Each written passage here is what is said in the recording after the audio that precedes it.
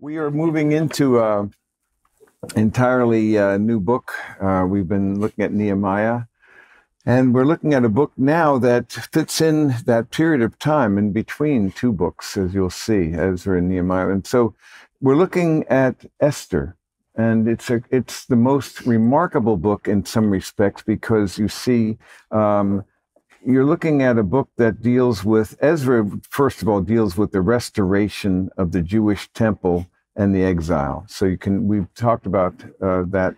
And we've also talked about how Nehemiah is a book that deals with the physical and spiritual reconstruction of the people. So there you can clearly see that. But Esther is a book that is dealing with the preservation of the people. And so it's more like a drama than any other book of the Bible. It's filled with wonderful, unexpected plot twists. This would be, I don't know why a good version of this hasn't been done. You wouldn't want to make it obvious and set it in the same period. You could do this in maybe in China, ancient China, or you could do it in Europe in this 18th century. Reposition the book or something like that, or position it, because it's an incredibly universal story, and it's an Agatha Christie kind of a story. And it's the guy, ironically, is hung in his, you've heard the phrase hung in his own petard. You see, this guy is hung in his own gallows. And but there's a delicious array of ironies about it, because he goes before the king and he's full of pride and hubris, and he's asked, what would the king do if he wanted to honor someone? Immediately he thinks he's talking about me, of course. Well, here's how you should honor the guy. He says, now go and do this for Mordecai the Jew, the guy he hates, as we're going to see. So it's a wonderful twist again, and he's dying. And so there are back and forth movements in this the narrative structure is rich. So it really is more like a drama than any other part of Scripture. It's these rich twists of plot. But let me go back a little bit earlier here, the introduction and the title. So as I mentioned before, the connection between Ezra 1 and Ezra and Nehemiah, it really flows between two parts of Ezra now in that period of time. So Esther fits in a 60-year period of time in between those two. So there's 60 years between Ezra chapter 6 and Ezra chapter 7. That's where Esther fits in. Zerubbabel's return, and in Ezra, his spiritual reformation. This book takes place between Zerubbabel and Ezra. So it just gives you a bit of a picture of the movement of the book. So I thought what I'd do, though, is in our time together today, first of all, just to give you something of a talk through this book, and just to give you a feel for the movement of the book itself. So as I begin to do that, then we want to just talk about the message of Esther. And you're talking about how the fundamental message of this book, as I see it, is that God uses ordinary men and women to accomplish extraordinary things. And that's a theme. This woman is unknown. And so we can see, as we're going to walk through this book then, how the clearly emerging idea that he overcomes impossible circumstances to accomplish his gracious purposes in our lives. And he does it in a wide array of ways. And so what we're going to be looking at, first of all, in the first 4 chapters, so I'm going to kind of walk you through the structure of the book, and then we'll look at chapter 1. So just to give you a bit of the history or the overview, because it's a complex plot, as you'll see, but I'll just try to overview it for you. So first 4 chapters we could call threat to the Jews. It's the threat to the Jews. And then chapters 5 through 10, we would describe it as the triumph of the Jews. So that's pretty much the arc of this book. So the threat is overcome, and then the triumph follows. So the story begins in Ahasuerus' winter palace at Susa, and the king provides a lavish banquet and display of royal glory for the people of Susa. And he proudly wants to make Queen Vashti, his queen, a part of the display. She's a beautiful woman, and he wants her to appear and make her beauty part of the program. But she refuses to appear, and this causes a dilemma, as we're going to see in chapter 1. So the king is counseled to depose her and seek another queen, because after all, it's feared that if she and other women become insolent, then what's going to happen, if Vashti goes unpunished, they're going to get ideas, you see, and then what are we going to do? So Esther later finds, he says, have a beauty contest and pick someone you want. So they appeal to his pride and his lust and so forth. This is a great way. You can play people like harps, as instruments. If the right combination of money, sex, and power, it's amazing how you can do this. And commercials do this well. The better commercials relate the product to two, if not all three of them. Even though it has nothing to do with them, it's very clever how they do that. But at the end of the day, the guy makes a terrible blunder. But Esther finds favor in the sight of Ahasuerus. So what we have here is that so what takes place is that Esther finds favor in the eyes of God, eyes of Ahasuerus, wins the royal beauty pageant, and at her cousin Mordecai's instruction, she doesn't reveal that she's Jewish. And with her help, Mordecai is able to warn the king of an assassination plot. So he hears about this, overhears these people making a plot to kill the king. He tells it to her, who has now become the queen, and she reveals it to him. And we discover later that the event is recorded in the royal records, but he discovers later on that Mordecai was never honored for saving the life of the king. So just giving more of it on that. So meanwhile, Haman becomes captain of the princes, and Mordecai refuses to bow to him, and it drives him nuts because everybody's bowing to him and scraping, but Mordecai, who refuses. And when he learns he's Jewish, Haman plots for a year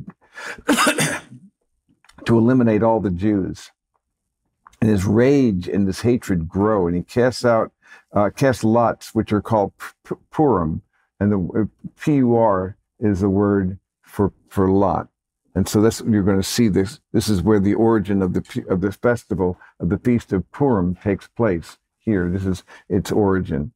It's not one of the commanded feasts of Israel, but yet it was something that was celebrated because of God's deliverance. Just as Passover is celebrated as a deliverance from their bondage in Egypt, and so a plot to exterminate them. This is another plot to completely exterminate and annihilate the Jews.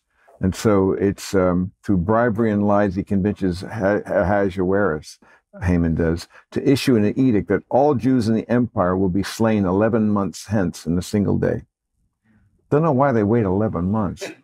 But there's 127 satraps, and that means that these provinces in Persia, huge empire, going all the way to China from one end and all the way to Europe on the other end. It's massive. And he reigns over this in all these languages and so forth. So they send these horsemen out, these people, to deliver this message that's going to happen 11 months from now. You're going to get to destroy all the Jews and take all their property and possessions. And this has to be translated in every one of the different languages and sent out. So you can imagine the horror that ensues as a result of this as it goes around the provinces of Persia. And so he executes this with malicious craft. It creates a state of confusion, and Mordecai asks Esther to appeal to spare the Jews. At the peril of her life, she decides to see the king. He hasn't seen you these 30 days, and then you will die. If you go into the king's room, if you go into his presence, unbid, you'll be carried out and you'll be beheaded.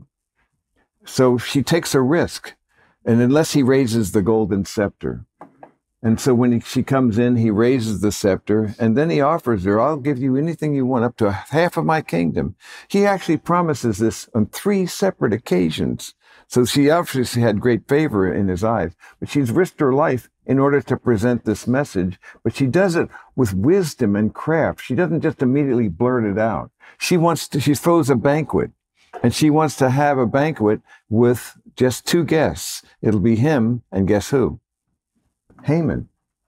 So she's a very clever woman because she's going to set it up and to reveal the nefarious nature of this. And so she wants to dissuade him. And so what you see is Mordecai convinces her that she has been called to such a high position as this. So she was afraid to appear, but who knows if you have not attained royalty for such a time as this?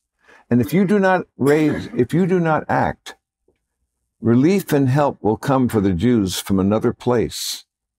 And then he says, who knows if God hasn't raised you to this? And that's a good question you have to ask yourself. Who knows why you are where you are, and he's placed you where you are, and there's a sovereign thing. The interesting thing about this book is there's no mention of the word God at all. He's never mentioned directly, no name for God. His footprints are all over it. And the providential provision and care is very evident.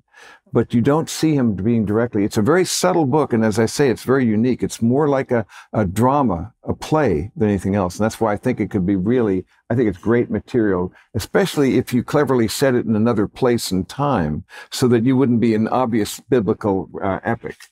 I think it would make it very effective. But at any rate, this is an astonishing book in many respects. But she has this feast, and after fasting, and everyone fasts, and then she goes to Haman. At the banquet, she requests that they attend a second banquet.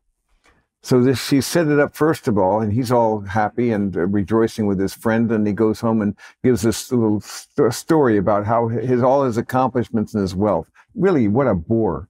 But at any rate, he loves to do that, and people, the fawning, oleaginous sycophants that people can be, they do this or Uriah Heep that they play. You know, this guy who's just a humble man and so forth. But this guy is just boasting and bragging, and people just go along with it because of the position of power that he's been granted. So the grave danger is overcome, though, because then she reveals what's actually happening. And in the second banquet, she says, "I wouldn't have brought this up if they were just going to be put into slavery, but the fact that they're going to lose their lives." And so again, she reveals her origin and her people, and begs for the king to release them. Who has done this nefarious thing? Haman, this guy who's at the banquet. So it was all a setup there to reveal this to him. And so at the end of the day, he is furious. And he tries to grovel with her, trying to get her favor, to protect me. And goes in there and says, he's even going to sexually harass her? So they go and cover his head, and they bring him out to execute him. But then they decided, why not put him on his gallows, you see? So they hang him on his own gallows, 75 feet high. You know, if a little bit is good,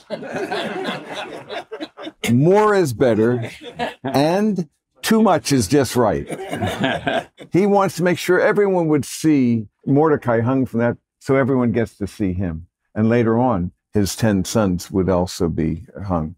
So the interesting, the ironic twists and so forth. And she then gets the king to sign a counter edict, because the rule of the Persians cannot be violated. You see, it's in stones, but there is a counter edict where the Jews can defend themselves, and so they successfully defend themselves in that time, and as a result, there's great celebration, and the thing ends with a party, and it's the celebration of Purim, which is the Feast of Esther.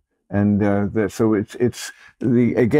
were greatly delivered from this horrendous plot to exterminate them. And had there not been that alternative, the secondary edict, you know what would have happened? They would have perished. Same thing in Egypt. God delivers them providentially, and they have Passover. You see, they celebrate that with a meal. Here, another attempt to exterminate and to totally annihilate them. And it was a genocide that they were planning. And yet again, God delivers them, and they have a party. So I guess that's how there's a pattern going on here. You know, they tried to kill us. We were delivered by God. Let's eat. So they're kind of celebrating here. So as I see this, then it's an amazing book in respects. So it takes place in Persia.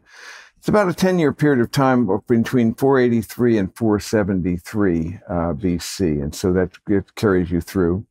And the theme of the book and the purpose of this book was written to show how the Jewish people were preserved and how they were protected by their living God. And so it's a sign of how this happened, and it's a memorial. Even though his name is not there, you see the providential care written all over the book.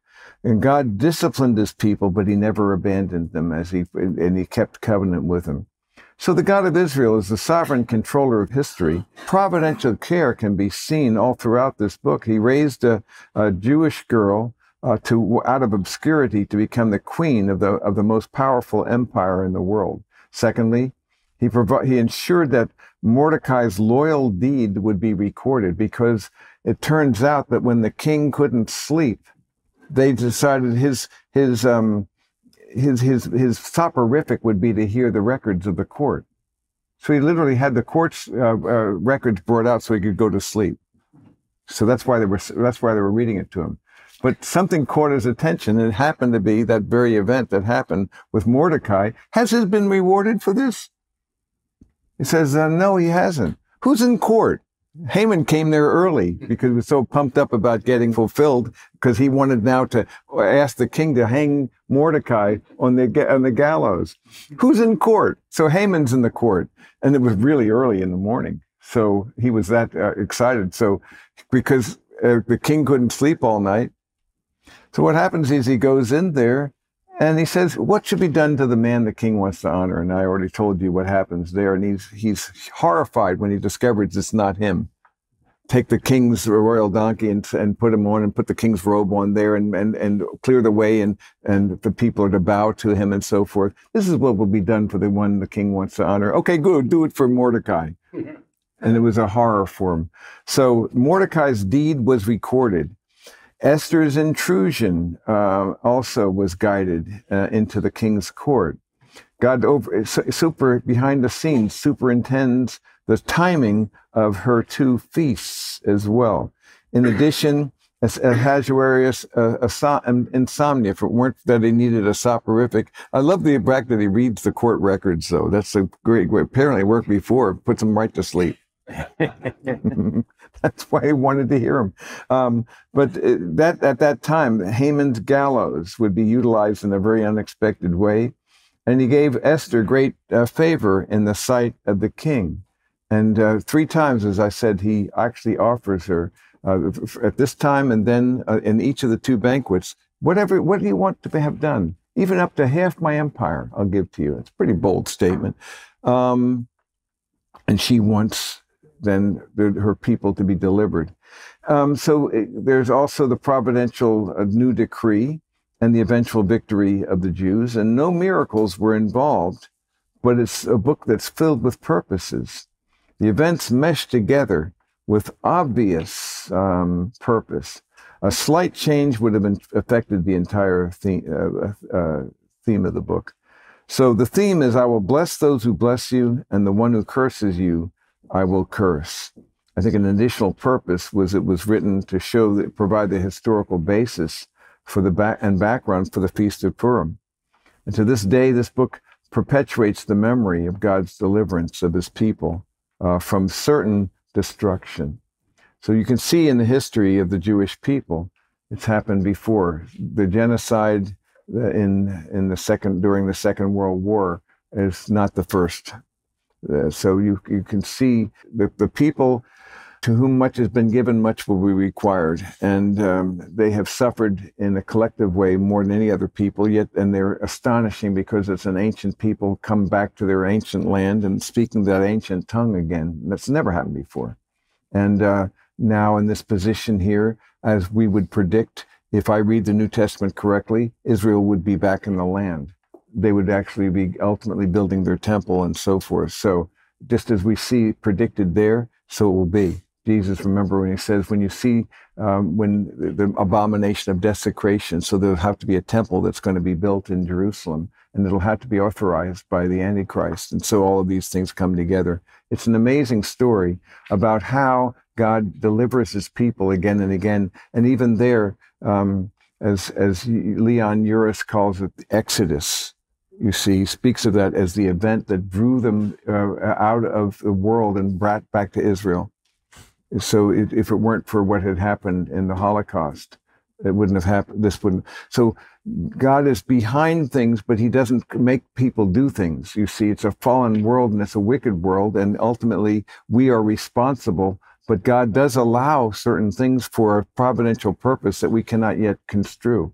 And so at the end of the day, he's the one who has the authority to give life, and he also has the authority to take life. And by the way, you must recall this is true. Every one of us is going to die. It's not like we're surprised that we die. How did he allow this to happen? You're all terminal. The statistics are really impressive. We say 1 out of 1 dies, except for only 2 occasions, and you know what they are. What are they? Enoch. And who's the other one? Elijah. My suspicion is those will be the 2 witnesses who are in the tribulation, because then they will also see physical death. So everyone will have tasted with physical death if that's the case. And they're very much like Enoch and Elijah when you see the description of the 2 witnesses in that thing. So many things merge together. So you can't really understand Revelation very well without understanding Daniel and Ezekiel and these are, and the prophets. They all come together. So you try to make a collective understanding, and there are different narratives. And I know that there are different perspectives and prophecies, and some people hold that there won't be a literal kingdom, 1,000-year reign of Messiah, but rather it'll be a spiritual one. Some people think that, and those are called amillennialists. There are some who think that that we will actually bring in the kingdom, which is an astonishing thought. That we are the human nature being what it is, and we're going to bring in the kingdom. And that's postmillennialism, which died in 1914, as you might well suspect, with the so-called war to end all wars. And it was not the war that ended all wars, but it revealed again the horror of the human heart, amplified by new technologies that didn't exist before. So that now technology is actually being a force multiplier for wickedness and evil, as we can see on so many levels. But the point is that God uses these things for his purposes and for his achievements. And ultimately, he has the authority to give life, and he has authority to take it. And the real issue is going to be, what do we do about his offer? And that's the most astonishing thing of all, the offer that he gives us is salvation in Christ, which you could not have known in this time. So again, how do I put it? The old is in the new revealed. The new is in the old concealed. All these things that you're reading about here are pointers to Yeshua HaMashiach. And beginning with Moses and all the prophets, he spoke to all of them, the things concerning himself. So as I have put it before with you, that the inspired word reveals something you would have never guessed, that the infinite word who made the heavens and the earth, the one who holds the galaxies together, that infinite word who puts a face on infinity and eternity would become the incarnate word.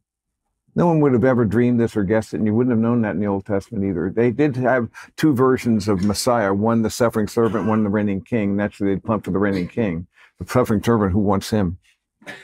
And but Isaiah 53 talks about the suffering servant, does it not? And what's very significant is most synagogues do not read Isaiah 53. It's too obviously about Yeshua HaMashiach.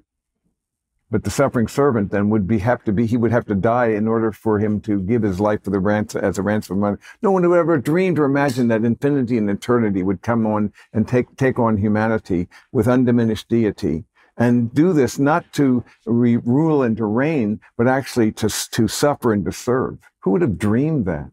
The stretch of the love of the Father who sent his Son to do this. We're not dealing with someone who is wresting salvation from an angry God. We are talking about a loving Father who gave up his Son in order that we could have life. but who cannot violate his own and compromise his own perfection and integrity. He cannot do that. So the only way he could overcome that would be for him to bear the weight himself. And in doing so, he had to be the mystery of the divine God-man. Is yet another mystery, the mystery of the Trinity and so many others, but the mystery of the God-man with full humanity and undiminished deity. And he had to, as I've said before, it's important to hear that he had to be fully man in order for it to be a blood sacrifice. But it had to be fully God in order for the sacrifice to be efficacious, because he bore the sins of the world. And this one, with one sacrifice, sat down at the right hand of the Father, having accomplished all this. And now he has placated, he has satisfied the righteous requirements of God, because God can be just and still offer salvation, because someone paid the price, because God cannot, he cannot forgive sin. It is a moral world, and nobody's going to get away with sin. No one's going to get away forever with evil. If you're an atheist, you cannot say that. You can, if I were an atheist, I'd know for sure, guarantee, people will live and they all go to the same place and they get away with hell. They get away with evil. It never caught up to them. You understand that? It's not a moral world. And so they cry out, how could God allow this? Where do you get your idea of good and evil from, if it's not from an absolute for good? But the absolute for good mandates that if it's a moral universe, sin will be judged. Either you pay it yourself or I'm going to give you an option you never even conceived of. Namely, that I would take on your sin and give you my righteousness that you would have never conceived of. And why did I do that? Because I want to be with you forever. That's the Father that we're talking about. And so this amazing thought is to realize that God in his purposes accomplishes all these things for his good and for his glory. Let's just focus in on our chapter. So, as I said, Esther takes place in 483 to 473 during the reign of Ahasuerus, king of Persia. He's also known by the Greeks as Xerxes. So this would be Xerxes. We know when the guy lived. We have records and all of this. Again, it's not just some vague nebulous thing. We know where and when. Archaeology just continues to explore and give us more. The more we discover, the more we know how it authenticates, affirms, and amplifies our understanding of the scriptures themselves. Did you notice the 3 A's? I'm just saying.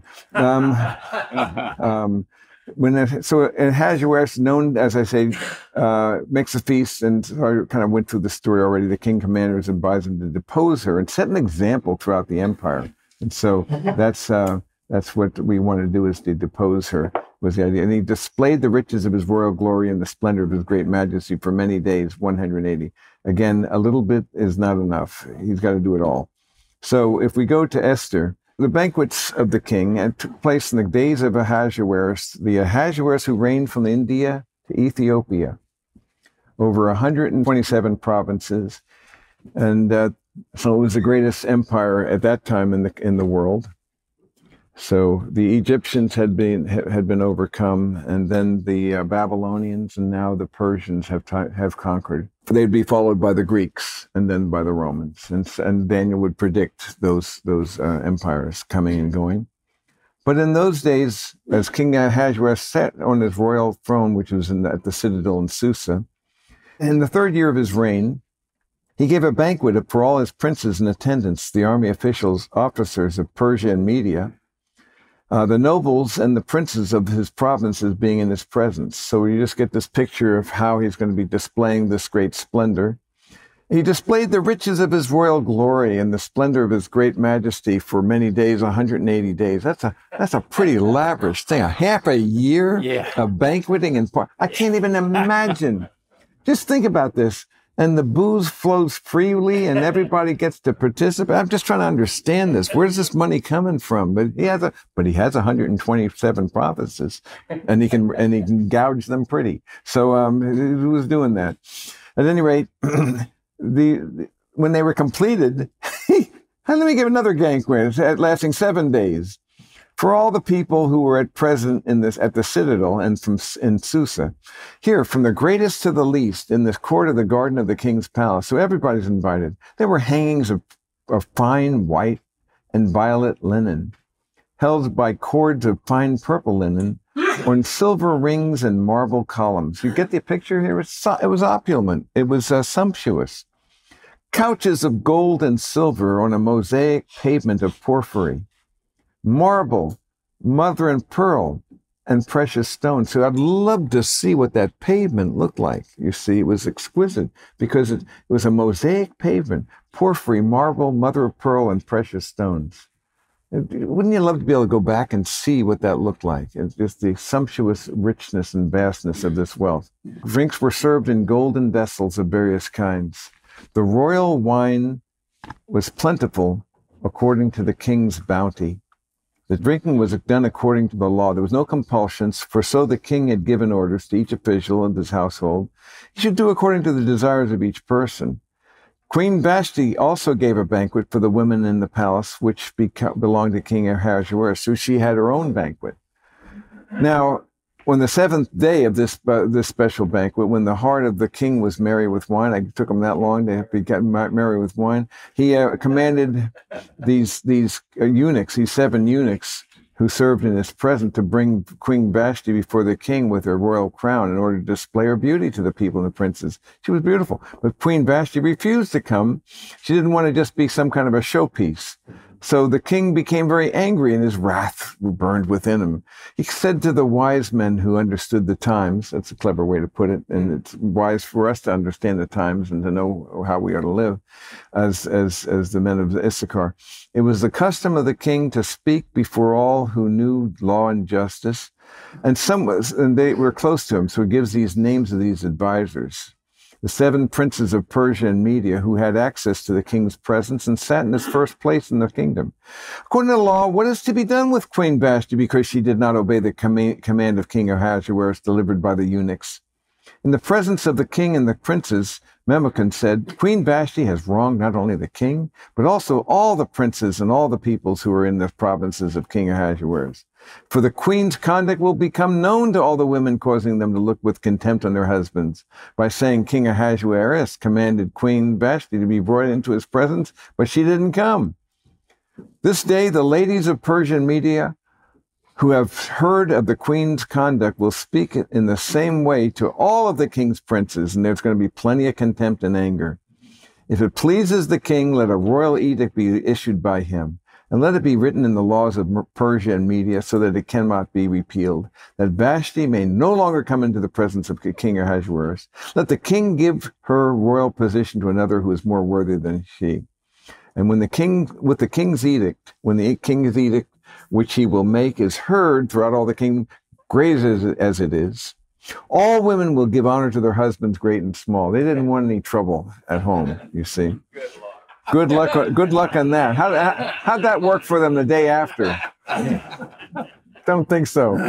But they tried. Well, naturally, this word pleased the king and the princess, and the king did as he sent letters to all them, to each of the provinces according to its script, and to every people according to their language. So again, you had this whole brigade of people who had to go out on each of the provinces and own its own language, its own script, very elaborate system to proclaim these things, so that every man should be the master of his own house and the one who speaks the language of his own people. And so there you have it. So they seek her successor there, and I want to just open it up and see what your thoughts and questions are, because it's a pretty straightforward account, this first chapter, but I wanted just to give you the perspectives on this.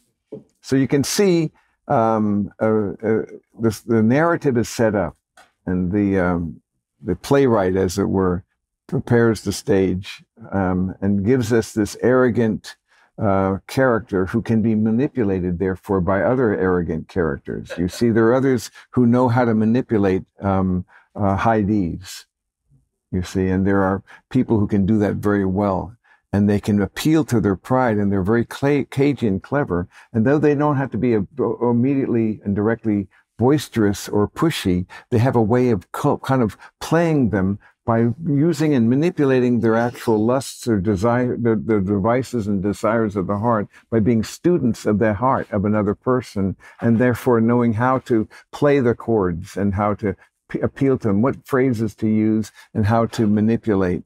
Sometimes with apparent courage and wisdom, but other times with flattery.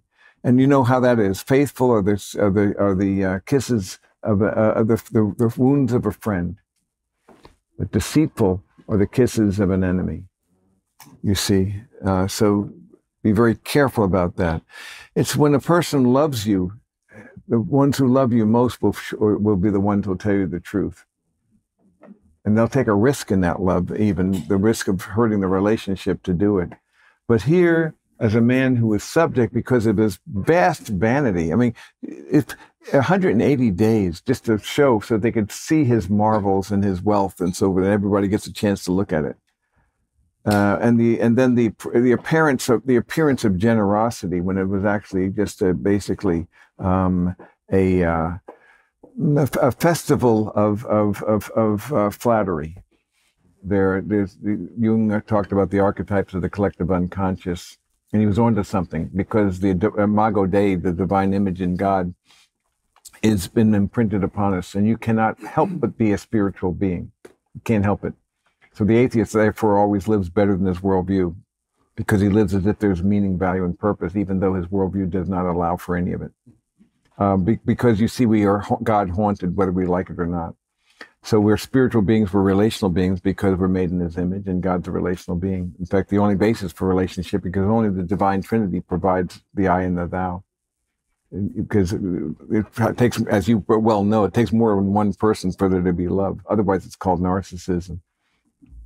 We also, because God is the wellspring of all beauty, we are, in fact, aesthetic beings. And he speaks to us through the beauty of nature, if we have ears to hear.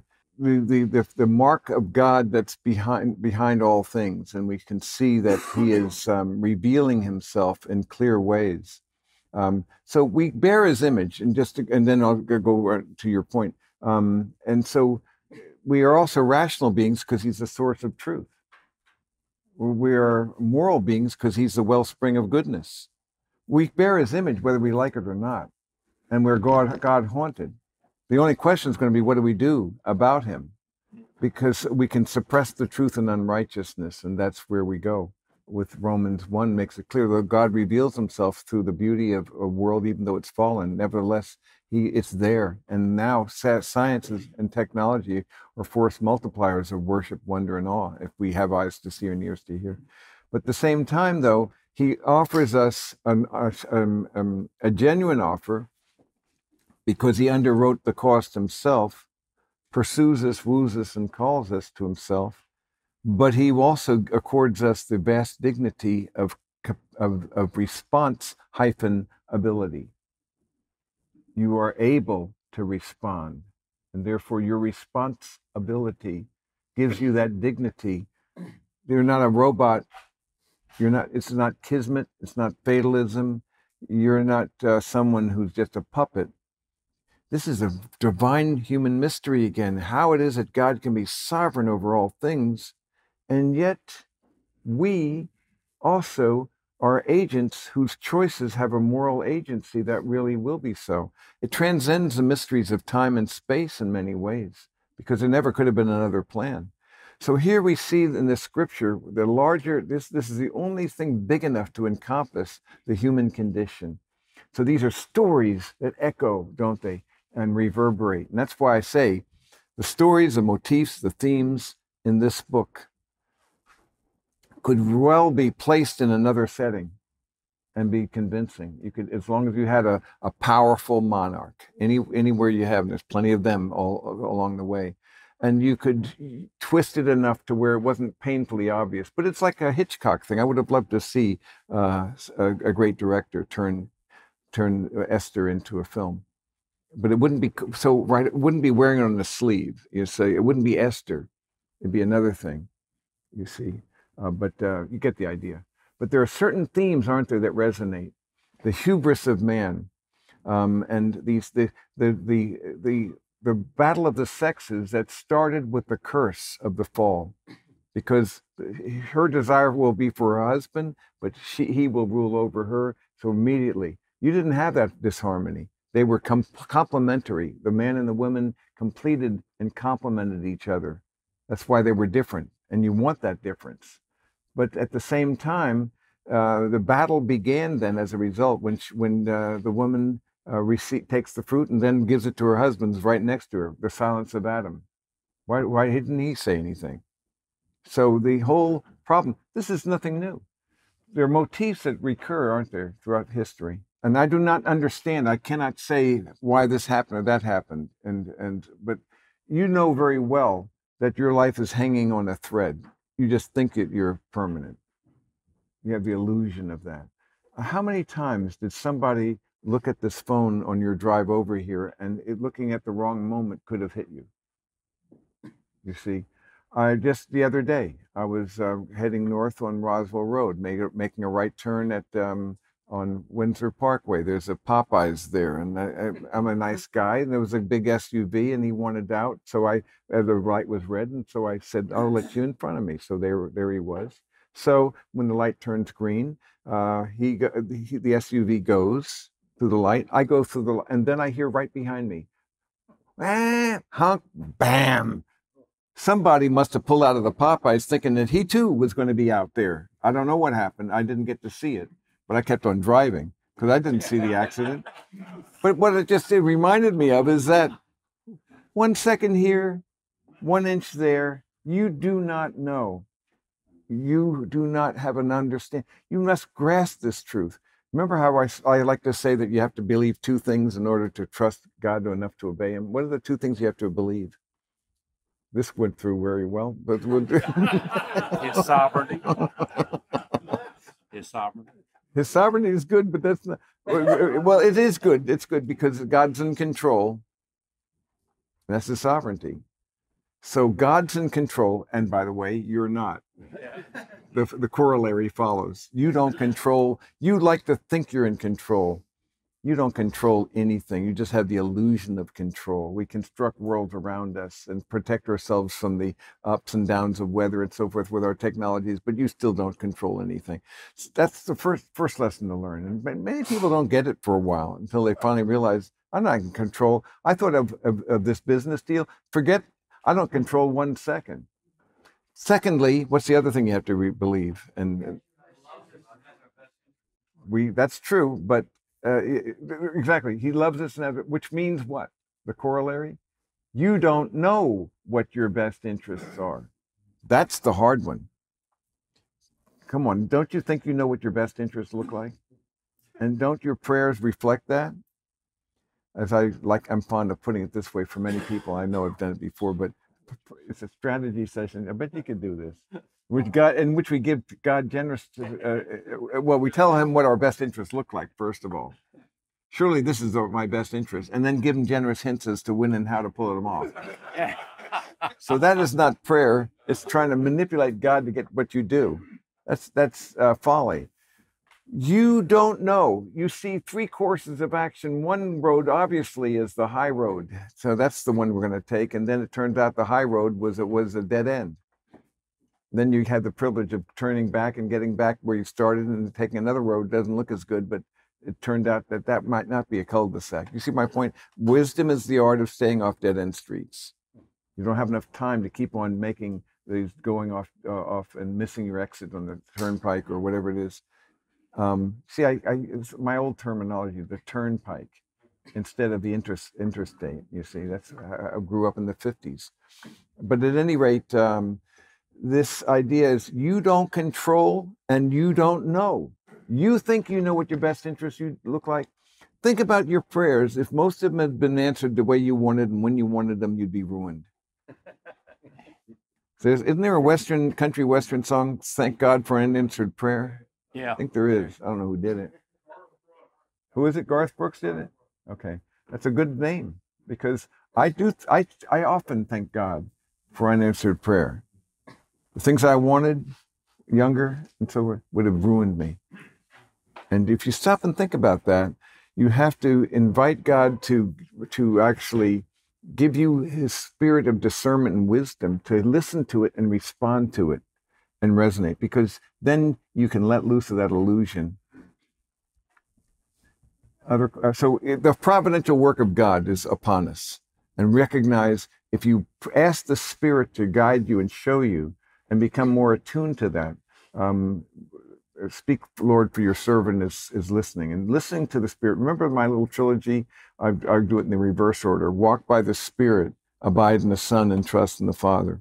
I go back and forth with those two. And then I'll say, abide in the Son, walk by the Spirit, abide in the Son, trust in the Father, back and forth. Because you see, that's what you're doing. Your relationship with the Father is trust. The relationship with the Son is to draw your life from. The relationship with the Spirit is to walk in step and keep in step with His prompts. The way you amplify the voice of God is by obedience. Obedience is a portal of divine disclosure. The more you want to know Him, do what He calls you to do, then you'll know Him better. And He makes that promise in John 14.